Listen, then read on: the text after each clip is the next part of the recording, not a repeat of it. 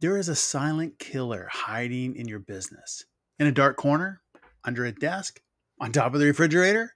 Well, today we're going to bring this bad actor into the light and stop him cold. The silent killer is actually hiding in your revenue numbers, and its name, churn. Every year, SaaS companies lose billions of dollars to churn. That's right, billions. Rough calculations, 30 billion. Think about that. Wrap your mind around that number. Imagine what your business could do with just a tiny fraction of that lost revenue. Well, let's explore the impact on revenue and growth and why tackling churn head on is crucial for the survival of your business. Churn is more than just a metric. It is a significant threat to your business. And if you think it's not an issue, if you think you're okay, and I used to, the reality is that you are more at risk than someone who is in the battle and knows that they have an enemy out there.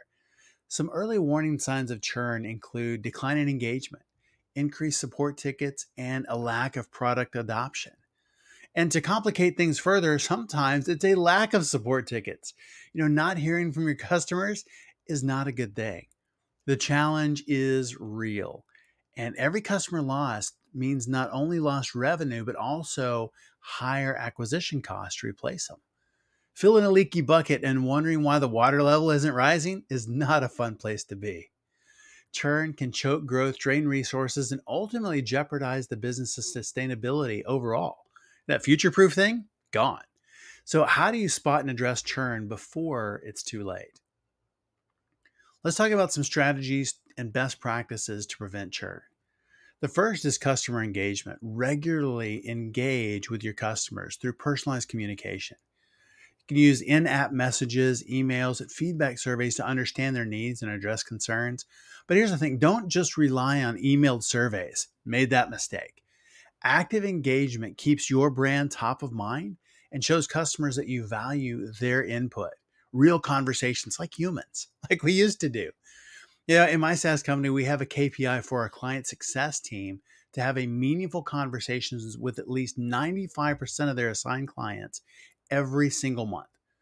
And if they say, oh, you don't need to call me, then we aren't adding value in that conversation.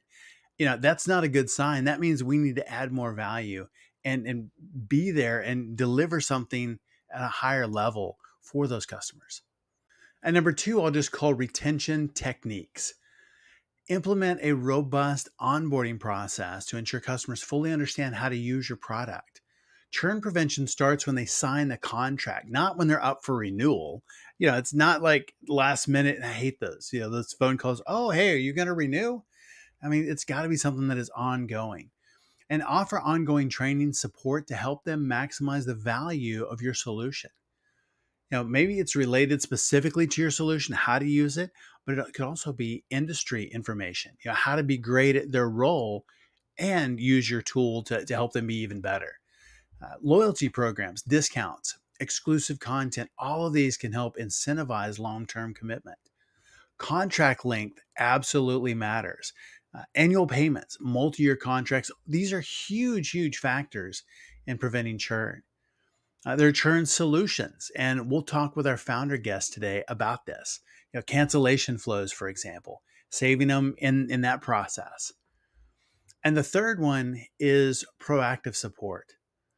Monitor customer usage patterns and set up alerts for signs of disengagement. And this is one that I really messed up because we lost a few clients, but we sold to enterprise, so they weren't tiny or insignificant. It didn't happen often, and so we didn't have alerts. I just thought we were okay. Remember back at the beginning, you think you're okay? Be careful. Because, I thought we were okay until we weren't. Because you lose nobody for 3 years, and then we lost like 3.25. And when I looked at the data, we should have known 6 months before. You could see the decline in usage in the bar chart. Preventable? Maybe, probably in some cases. Not always, but sometimes absolutely for sure we could have. But once they've signed the contract and migrated, too late. Even if we couldn't have saved them, could I have forecasted revenue better, adjusted spending, been more prudent in hiring? Of course, all of those things, but saving them for sure. That's the goal. But all the more reason to reach out proactively and offer assistance and solutions before small issues become reasons for churn. A dedicated customer success team can make a significant difference in maintaining high satisfaction levels, net promoter score and others. And ours is absolutely stellar in that. But it's one of those things that was really born out of necessity because I thought we were okay until we weren't. But addressing churn early is vital. It really is the silent killer.